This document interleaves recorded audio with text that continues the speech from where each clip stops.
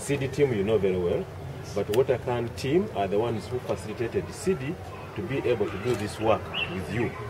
And I wish to introduce to you the coordinator for the program, Mr. George Yap, who is working with the WaterCan as the executive director of WaterCan.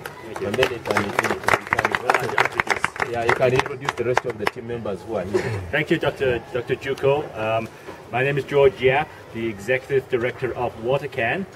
As many of you know, we are a Canadian charity that works with African organizations like CD to provide water sanitation to communities and schools throughout East Africa.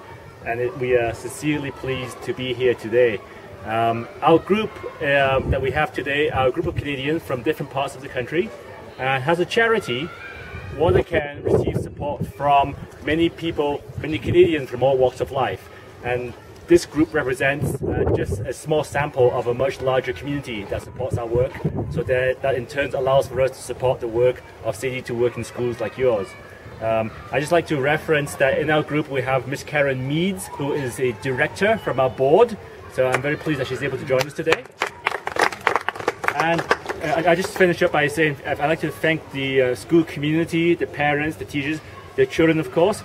And I also like to just reference that I really appreciate the presence of the District Education Officer and the Deputy Mayor for taking the time to spend to open up this important facility for the school community. So on that note, thank you very much, and Juko, back to you.